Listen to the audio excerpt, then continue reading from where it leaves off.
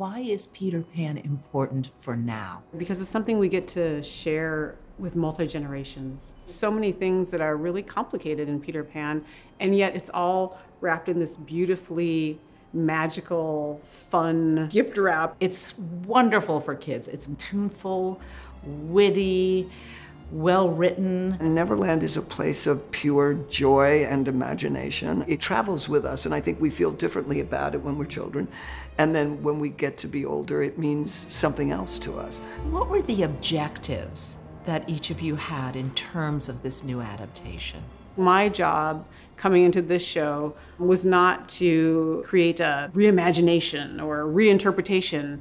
It was simply to refresh it and make it a story that now can continue. It's interesting to find someone that takes what's been wonderful about this for over 100 years, this story, and then with just a little adjustment, make it breathe for a new generation.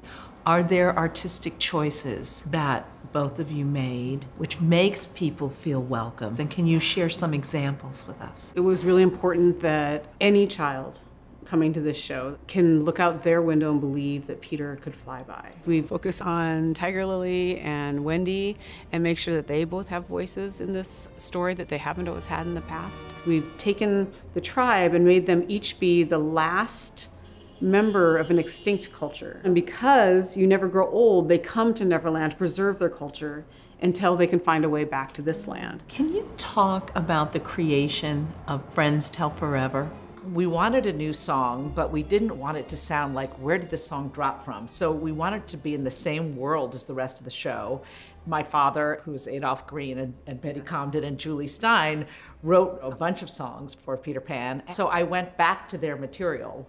Lonny and I hit on a song from Subways Are for Sleeping. It's really jaunty and melodic. So I took that melody and wrote lyrics to that to fit this moment. So much fun and rousing and exciting, and brings these two groups together in a really exciting way.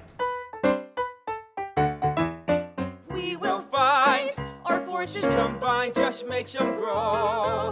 Makes me wanna crow. It was my idea. Well, even so, from here and now, when they fire shots across the bow, if the pirates get you, send them a flare. If you're took by hook or caught in a snare, If you get into trouble, well, I'll be there. We're friends